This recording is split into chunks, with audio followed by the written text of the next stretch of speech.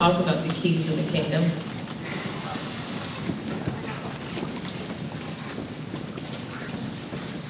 We want to start in Luke 12:32. You know, Jesus told Peter, and through him the church, I'll give you the keys to the kingdom. What are the keys to the kingdom? I don't think I've ever heard a sermon on it. And I don't usually like to teach something unless I know definitively. Okay, this I can say definitively. But you know, Jesus said he was going to give us the keys to the kingdom, so whether they're enumerated as such or not, he must have given. Are we all on board there? So we're going to take a look at that. In Luke 12, Jesus was teaching and he said, do not be afraid, little flock, for your Father has chosen gladly to give you the kingdom. Now, I think most of us, when we think of Colossians 1:13, that he delivered us from the authority of darkness and transferred us to the kingdom of his beloved Son, we know we're in the kingdom, right? We know we're in it. But did you know you're a fellow heir with Jesus? It says that the kingdom he gave to Jesus, and then he made us joint heirs. When we go to heaven, we're not like guests that kind of have to have their past revalidated once in a while. We're not guests, we're heirs. The kingdom belongs to us like it belongs to Jesus. Now, I know that's far out, but if you want to look it up in Romans 8, maybe we better go to Romans 8. Got your Bibles? Let's go to Romans 8. See if we're exaggerating. Don't want to teach something that's not so. We just want to know what's so.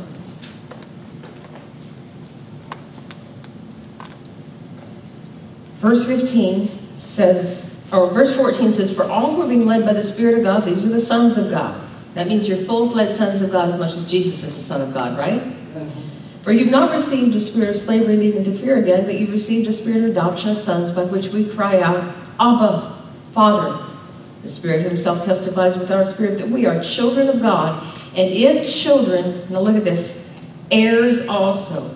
Heirs of God and fellow heirs with Christ. In the Greek, it's joint heirs. That means share and share alike heirs. So it means, and you say, isn't this blasphemous? No, I just read it out of the Bible. He is the Lord. He will always be Lord, okay? But as far as the kingdom, we have been given not only a right to live there, we've been given the kingdom. Now that's pretty cool. All right, now go to Matthew chapter 16. And Jesus has just asked Peter, who do men say that I am? And he said, you're the Christ. He said, you're Peter. Upon that revelation knowledge, I'll build the church. Now watch. I will give you the keys of the kingdom of heaven. And whatever you bind on earth shall have been bound in heaven, and whatever you loose on earth shall have been loosed in heaven. Could we read that from the New Living? I will give you the keys of the kingdom of heaven. Whatever you forbid on earth will be forbidden in heaven. Whatever you permit on earth will be permitted in heaven. Yeah, I mean, it's really, really good, because what we're really doing tonight is we're continuing the study on eliminating fear, getting fear out of our lives. But to know that, you have to know that you have the right to, and then we'll pick up 2 weeks from today. We'll have special services with John Roughton, no service Wednesday, but 2 weeks from today we'll pick it up. But if he's given you the key to the kingdom, that means that not only has he given you the kingdom, and you don't just get to live there. You've not only been transferred so you live there, we're heirs of that kingdom. Think about it. We're heirs. We walk the golden streets owning it. I mean, we're not guests there. We're part of the clan. We're part of the family. And then Jesus goes one step further, and he said, behold, I will give you the keys. As soon as you can get born again. Couldn't give them to him then. He hadn't been to the cross yet. I will give you the keys to the kingdom of heaven. Now, what I've noticed about keys is, if I were to give this set of keys, these are all these church keys within the sanctuary. I used to keep them all in my ignition key, and the man who works in my ignition said, you do not, or well, my man said, if you don't do that, you're going to replace your ignition at the tune of $200, so we don't do that. If I were to give this to you, it would be an enormous trust of responsibility and authority. I mean, if I give somebody these keys, it means that I trust you with my life. Because I'd lay down my life for this church. I have. You know? When somebody gives you keys, they give you authority, and they give you responsibility, and they show enormous trust, right? Now, how many of us agree? Jesus said he'd give us the keys. Now, nowhere in Scripture are those keys enumerated, but I'm going to give you 7 things that I believe qualify as keys to the kingdom of God. Because to have a key means that you can enforce something. Keys open doors and they lock doors. Yeah. Okay? The first one I believe is found in Matthew 18 to 19. Jesus said, truly I say to you, whatever you bind on earth shall have been bound in heaven, and whatever you loose on earth shall have been loosed in heaven. Next. And again I say to you that if two of you agree on earth about anything that they may ask, it shall be done for them by my Father who is in heaven. Now he just got done talking about binding and loosing on earth in heaven. I believe that the prayer of agreement is one of the keys to the kingdom. I don't think we understand the power. Every Christian, you have more power in prayer than you realize. But when two of us come together and we're absolutely in agreement and love and say, Father, this is the way it needs to be done on earth. Thank you, in Jesus' name. In Jesus' name is another key. There is so much power. The Old Testament said, one shall chase 1,000 and two 10,000. When we come together in prayer, it does not go up linearly like this. It goes up exponentially. And you say, do you completely, no, I don't completely understand it. But as long as the church stays in unity and we're not fighting, we're crying when people leave because we love them so much, like that kind of love, you can get your prayers answered. And everybody say the prayer of agreement is one of the keys to the kingdom of God. So that's number one if you're taking notes. Let's look at number two. Acts 3:4-6, the man who's been lame since birth. But Peter, along with John, fixed his gaze on him and said, look at us. And he began to give them his attention, expecting to receive something from them. But Peter said, I don't possess silver and gold, but I'll take out my keys. Yeah. I don't possess silver and gold, but I got a set of keys. Okay? Okay, I'm just some of these things I'm just introducing for you to think about, all right? The name of Jesus is not a good luck charm. When a woman marries a man and they have joint checking accounts, he gives her his name and he gives her authority to write checks on his account. When you are not, I like the way Joyce Marth said, not just dating Jesus, where you proclaim him, when you come into solid covenant with him, where your life is his and his is yours, you have the right to write checks on the name of Jesus. And without any doubt, the name of Jesus is one of the keys to the kingdom. And he said, here, I don't have a lot of money, but I've got some keys in the name of Jesus. Walk. And he unlocked the door to that man's healing, and he got up and he walked for the first time in his life. Hallelujah. What I noticed about the keys that they're really not complicated. So the first key would be the prayer of agreement, when two are in unity or more in unity. Number two is the name of Jesus. Key number three is the blood of the Lamb. I know you know the scripture, but I want you to think about it. It's Revelation 12:11. And they overcame him because of the blood of the Lamb and because of the word of their testimony, and they did not love their life even when faced with death. I think I told you the last time Ron Bruce was here, we were having lunch, and preachers never quit preaching. They preach over lunch, they preach over lunch. Okay. And he just started on one of his pet peeves, and he said, the thing it bothers me about that verse in Revelation is everybody quotes it, and they overcame him by the blood of the Lamb and the word of their testimony. Stop. And I said, there's three parts to that verse, and if you ask my congregation, they know all three parts. Because there's three keys in this verse. Everybody say three keys. Now, just because I don't like the shape of one of these keys, some of these are much prettier than other keys, okay? The ones on the new sanctuary still have a shine to them. Some of the ones from they're still keys. There are some doors that will not be open unless I take one of the uglier looking keys. Now, some of you might not like not loving your life to death, but it's a key to the kingdom. It's the key of authority. And we're going to go through all three of these. They overcame him by the blood of the Lamb. For two reasons, you have to have the blood of the Lamb to have authority. We're talking, when I was talking about the keys to the kingdom, we're talking about keys to a victorious, successful life in God, in the kingdom of God right now. Okay? That's why you have keys. The reason, and I'm going to show you two scriptures here, please. 1 John 1:7. First reason you need the blood is because every day we miss it in little ways. We walk in less than perfect love. That doesn't mean there's a lot of condemnation, but look what it says. Read it with me. But if we walk in the light, as he himself is in the light, We have fellowship with one another, and the blood of Jesus, his Son, cleanses us from all sin. If you'll look it up in the Greek, it's a continual thing. If we walk in the light, it's continuously cleansing us. That means that if we're walking in fellowship with God, desiring, there is a continual cleansing where you can live without guilt before God. And you say, why do you get so emotional? If you don't know your righteousness, the devil will come at you, and as soon as it comes at you, before you can even pray a prayer, he'll say, you remember how you screamed at those kids yesterday? I didn't say I did. I'm just using an example. He will use some place where you messed up and say, no way, Jose, you are not going to take authority over me in your condition. And that's where you better know that the blood of Jesus has paid for your righteousness. Now, I'm not talking about living in rank sin. You live in rank sin. We're going to see. It doesn't work. But if you're doing the best you know, the blood continually cleanses us. Look at 1 Peter 1:18. Knowing that you were not redeemed with perishable things like silver or gold from your futile way of life inherited from your forefathers, but with the precious blood, as of a lamb unblemished and spotless, the blood of Christ. There's two things you have to know about the blood if you want fear out of your life.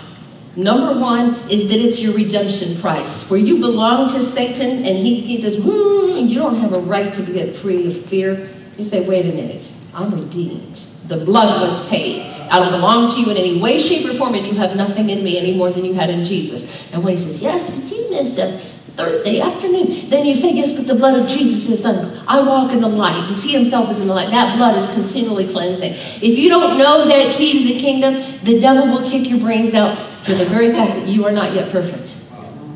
Okay? So you walk in love the very best you know, and then you plead the blood. Hallelujah. So far we have the prayer of agreement, the name of Jesus, the blood of the Lamb. And then I was thinking about this third part. If we could go back to Revelation 12:11. It says the word of their testimony. And now when we hear that word testimony, we think of like testimonies that we gave a few minutes ago here, okay? But this is what I believe the word of our testimony is. The word of our testimony is saying exactly what God says on a situation. Let's look at the word of Jesus' testimony. In Matthew chapter 4, you can just read it up here. When the devil told him, look, that's in the shape of a bread already, that stone. Just take it, turn it into bread. Use your supernatural power selfishly. How did he overcome the devil? With the word of his testimony. Man shall not live by bread alone, but by every word. That is the word of your testimony. You know, listen, follow this. Because when he says, yeah, but your leg really hurts today, you're not healed. The word of my testimony is that by the stripes of Jesus Christ, I am healed. We were healed and I am healed. Now look what Jesus, this is his testimony. He agreed with God. His testimony was, whether I'm hungry or not, man shall not live by bread alone, but by every word that proceeds out of the mouth of God. Let's look at the next verse. When he took him to the pinnacle of the temple and said, jump, Jesus said, you shall not put the Lord your God to the test. I'm just putting some things out for you to think of tonight. I believe the word of our testimony is when we put this word in our mouth and we say, fear, you will have no place in my life or in my kid's life because God has not given me a demonic spirit of fear. You are outlawed. The word of your testimony is this Bible in your mouth. And you say, well, what if I can't prove I'm going to? Look, you cannot lie saying the Bible. No. That's right. You can't. Do you want to look it up in Isaiah 53? It says he was wounded for our transgressions. He was bruised for our iniquities. The chastisement for our shalom, our well-being was upon him, and by his stripes we were healed. It says are healed in Isaiah. Peter looking back said we're healed. You can say that before you can prove it because Jesus said it. That's the word of your testimony is what God says in a situation. The third time he did it again. The devil came at him and he said, bow down and worship me. He showed him all the kingdoms of the world and their glory. He said, all these I'll give to you if you fall down and worship me. And Jesus said, get out, Satan. You shall worship the Lord your God and serve him only. He fought him with the word of God. The word of his testimony was word for word. Why? Because there's overcoming life in the word of God. And you say, oh man, you get worked out. I believe this is a key to the kingdom. Is just finding out.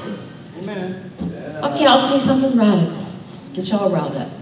If you spend an hour a day in the Word this week, and you did that for 1 month, you would have more powerful faith than if you don't. And that's not condemnation. The same is true of me and anybody else. But you have to know what God says. If you're going to just slam the brains out of fear, I mean, I hate fear. I hate it. I hate the torment involved. You have to know what the Word of God says. So far, we've had the prayer of agreement, the name of Jesus, the blood of the Lamb, the word of their testimony. And then, if we go back to Revelation 12:11, it says they overcame him by the blood of the Lamb. They knew they were righteous. By the word of their testimony, they just said what God said, and you could like it or you could not like it. They said what God said. And they did not love their life, even when faced with death. Now, when we read the last third of that verse, we think of our brothers and sisters in Kenya who physically laid down their lives today. Okay? I'll tell you right now, I have taught I know I'm radical. I taught you this morning. I never did teach my kids know almost no nursery rhymes and almost no, what do you call it, fairy tales. And I am not against you if you taught nursery rhymes or fairy tales. It's not bad. But I went through a time in my life where without the Word of God, I couldn't think straight. And I wanted so passionately for my children to understand what was true and what was not true. But one of the things, I'll just tell you right now, you show me, you have a right to walk in a healthy body till the day you go home, but yet there is no promise that we will never be martyred. Not seeking martyrdom, not praying for martyrdom. But I taught my kids from the time they were 2 years old, if you ever have to choose between Jesus and death, you hold on to Jesus, because he'll give you eternal life, and that death won't hurt more than one moment. Amen.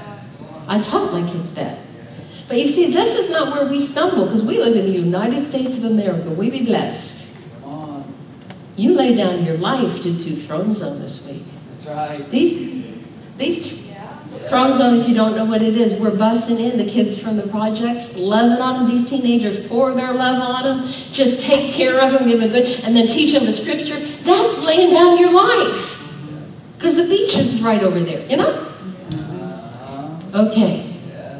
A surrendered life is one of the keys to unlimited authority in the kingdom of God. And you say, oh, wow, I surrendered my life today and I haven't lived it. No, but you will grow. For every year that you walk with God and you're faithful, the anointing on your life grows. It's the most precious thing in this world. I heard Jesse Duplantis did a series with Ken Copeland on their daily a few weeks ago. And it was just the power of a faithful life. And you say, well, what is the power of a faithful life? It's just getting up in the morning, Romans 12:1, if we could see that, and saying, okay, Lord, I present my body to you by the mercy of God, a living and holy sacrifice, acceptable to God, which is your spiritual service of worship. And you say, that doesn't sound like fun. Well, this is why we do it. Number one, because we love God, and Jesus, he really suffered. He's not asking you to go to the cross just to obey him that day. Number one. Number two, God's plan for your life. Listen to me. You want to say, what is God's plan for your life? Here it is. I don't know the details, but I promise you the overarching plan of God. His plan for your life is whatever will bring the most people with you to heaven. He loves. He loves so much he can't stand to think of people going to hell. So I don't know what God's plan for your life will be, but I promise you it will include bringing as many people to heaven with you as you can. And you say, I got a better idea. I doubt it. No, you know what I'm saying? That's when I was a kid. I had my plan. And I'm going to bring people. The reason we surrender is because he's the one with the plan, okay? Yeah. So you present your body a living and holy sacrifice. And you say, well, what do I get out of it? Okay, first of all, you do it because you love God. Second of all, you do it because you love people. And you just want people in heaven with you. Yeah. If you want to make, how many of you just like to make Dad happy? Say, when I stand there, I want him smiling, I want him cheering, I want the saints cheering. Well, then what you do in the morning is you say, guess what? Tomorrow is July 2nd, 2012. And I can't really present the rest of my life to you because you can't live a life at a time. You live a day at a time. Right. And you get up in the morning and you say, this day, I present me a living sacrifice. I'd like to be a blessing to everybody I contact today. Even the salespeople have to talk on the phone. Help me not. Everybody, make me a blessing. And you say, wait a minute, you talk what God gets out of it. You talked about what people get out of it. They go to heaven. What do I get out of it? Listen, this is what you get out of it. A lifetime of increasing favor of God. A lifetime. It's a key to the kingdom. When you decide, I am going to live a surrendered life, what are the three, but how do they overcome the devil? By the blood of the Lamb, they let his blood make them righteous, and they knew they were the righteousness of God in Christ. By the word of their testimony, you just decide, I'm going to say what God says because I believe he's honest. And number 3, I love not my life to death. When you do that, you will overcome the devil like clockwork. You say, how do you know? Well, look, that's what it says. Read it with me. And they overcame him. Okay, look at it. How many of us love the name of Jesus? Yeah. I've heard many, many people say the name of Jesus is the key to the kingdom. They're right. It's such a pretty key. We got it for free when we married him. We're the bride of Christ, and he gave us his name, and it works. Yeah. Thank God it works. If you're even halfway submitted, the name of Jesus works. I've got a couple keys on here that are really not really looking. This is the old key, the epicenter door. And you say, I think you should get rid of it. It is not pretty, and the pink cover's coming. Yeah, but if I need to lock that epicenter door, I need this key. And when you want authority on your life, you're going to need the key of not loving your life even to death. And I don't mean you'll be a martyr. I mean that you will go God's way because that's the... And you say, but what do you get out of it? Routinely overcoming the devil. Every day that you live overcoming the devil. I think that's good. That's what you're about. Okay, let's wrap this up. We're going to get in groups and just pray about some stuff. Everybody okay to meet somebody and pray. And first we're going to pray for you, Jesse, okay? All right, so the first 5 keys were a prayer of agreement in the name of Jesus and the blood of the Lamb, the word of the testimony, and a surrendered life. I believe the 6th key is revelation knowledge. I believe the reason that we love teaching in this church is because when you see something revealed, it's here's the rest of your life. I couldn't see the baptism of the Holy Spirit for over a solid year when my grandma told me. I mean, I couldn't see it. But once I got it, nobody's going to tell me the baptism of the Holy Ghost isn't real. It's too late. They got the revelation of it. Look at what Jesus said. This comes from Luke 11:52. Thank you. They got that.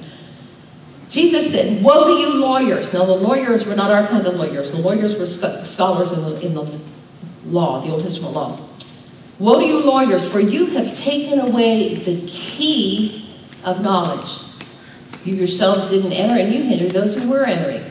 There were keys of revelation knowledge in David's day that he already had a handle on that these people were blind to. And if you think not, look at what he says in Matthew 15:14.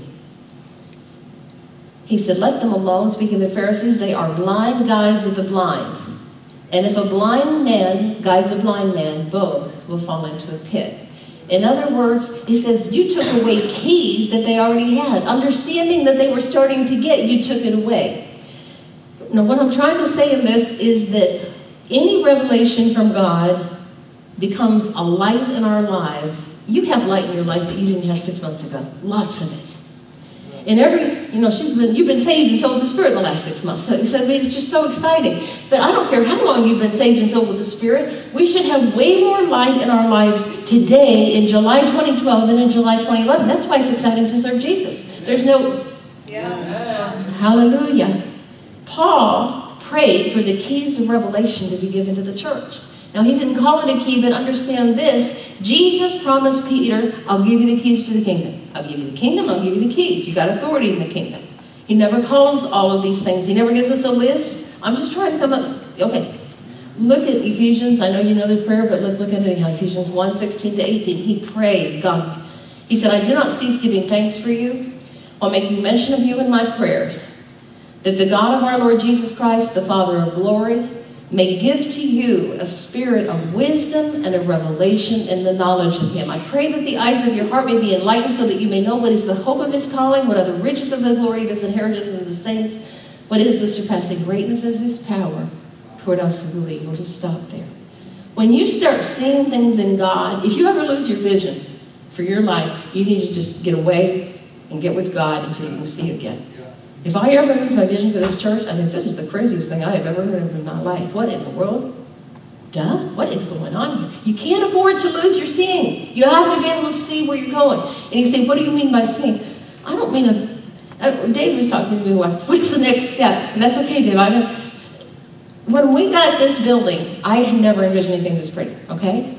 But I knew one thing from God. We needed a building. There were people that were agreeing, yes, we need a building, we need it now. And I knew we had to find the right contractor. So I prayed dramatically, and I prayed desperately. you got to bring me to the right person because the wrong person can kill us. If, I don't know enough about building. I prayed for over a year. And you say, why is it important? Because you've got to be able to see where you're going. I don't know if this is making sense. Yeah. But revelation is one of the keys to the kingdom. Let me tell you something. Hear me. If you're struggling with a sin, here's what you do. Okay, I have no problem with crack or bath salts. Like, you could bring me $20 million of crack, all the pot in the world, and now something called bath salts. I say, it's free, Pastor. You couldn't tempt me with it for one reason: I can see straight through. I can see from here to the end of crack and what it does to people, and I say, no, thank you. Now listen, I don't care what sin it is that you are dealing with. If you can say, Jesus, help me see from here to the end of that sin. You can see through adultery. You don't want adultery. Amen. I don't care what it is, homosexuality, whatever it is. If you can see through to the other side, you want to throw up and you say, I hate that sin. All you need is to be able to see. It's one of the keys to the kingdom. Isn't that wonderful? It also works in a positive way. You get the vision for your life. You don't know all the details. I told him, I said, I don't know all the details. I know that right now we need to pay this mortgage off, and we're doing it the very best we can, and God's going to help. But the next thing is going to be a youth building. And I believe it'll be, we already have, if we wanted to have classes for youth, we could use this building. You said that, Jim, and you're absolutely right. But we need a place where even in the winter they can get some of their energy out. They need a place to play basketball or something in the winter, okay? And could we crowd it onto this property? I don't know yet. It wouldn't be a matter of crowding onto the property, getting permits. But I'm saying God doesn't give you this entire huge plan for your life, and then after you've seen the whole thing, you relive it like a rerun. No. Wouldn't that be boring? Don't tell me seeing some I Love Lucy that you've seen 30, I don't watch it, but 30 times. It runs in my house sometimes. If you've seen it before, don't tell me it's as good a second time through. Wouldn't it be awful if God showed you, listen, your whole life, and then you live the whole life as a rerun? How not exciting. Come on. Right? Yeah. But I'm trying to help you understand. Let me tell you that God likes to give glimpses. Everybody say glimpses. Glimpses are enough light to see where you're headed and what the next step should be. Can I tell you a secret or something? A secret, well. 2002, the last meeting I was ever in with Timothy Hagin, it was in Hampton, Virginia. When Dad Hagin ministered, he had such a glorious anointing that just heaven would come down. He had spoken on that verse in Psalm 31 where it says, how great is your goodness which you have stored up for those who fear thee, which you have laid up for those who take refuge in you before the sons of men. And he'd spoken on that, and it was just like heaven became real. And he said, just laugh, just enjoy God and the good future he has planned. So I began to worship. And as I began to worship, here's where we were. Gordon had died exactly a year before. We had managed to muddle our way. I mean, y'all were wonderful, but oh, it was hard getting the renovations done. This place was a mess. We got into the building, and then afterwards, we just kind of had a skeletal crew in the building. And I said, God, are we going to survive?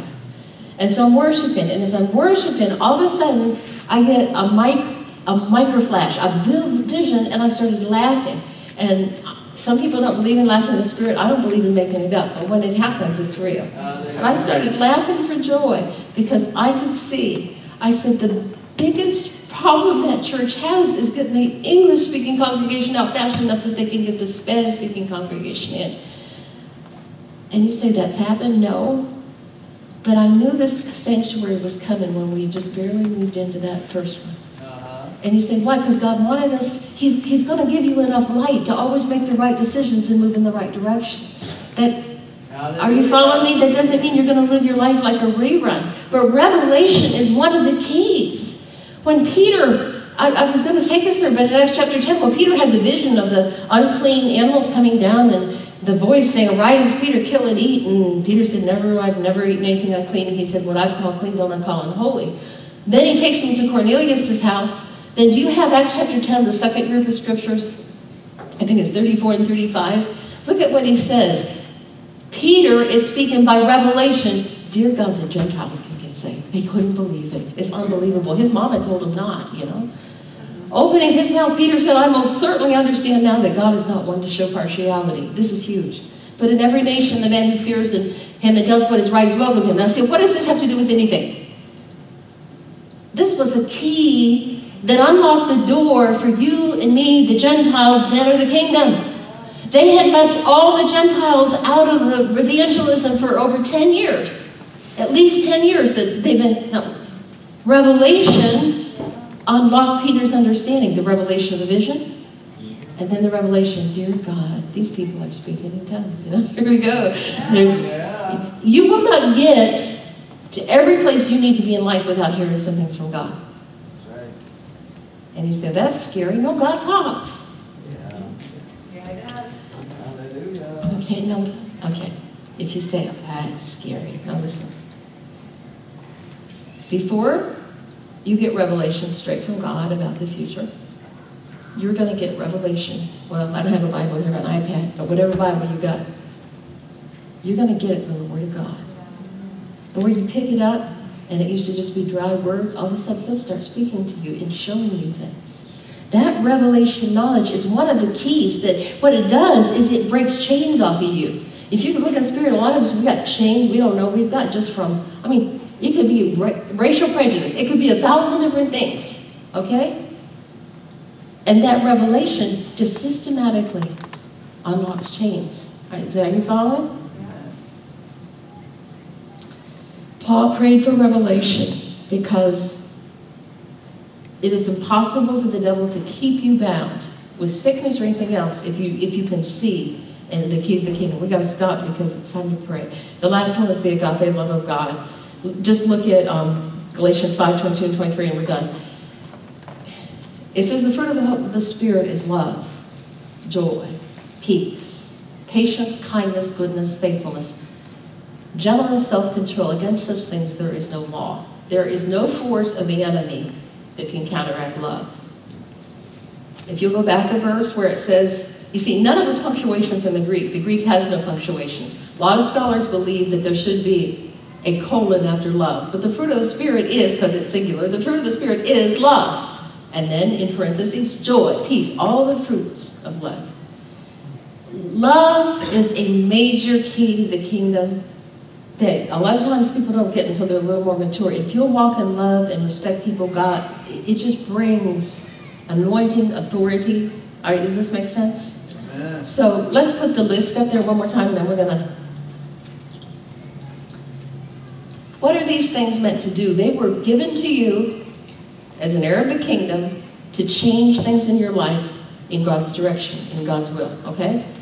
The prayer of agreement, the name of Jesus, the blood of the Lamb, the word of our testimony, and I believe that also means saying what God says in the word, a surrendered life, revelation knowledge, and agape love. If you walk in those 7 things, you can have a victorious life.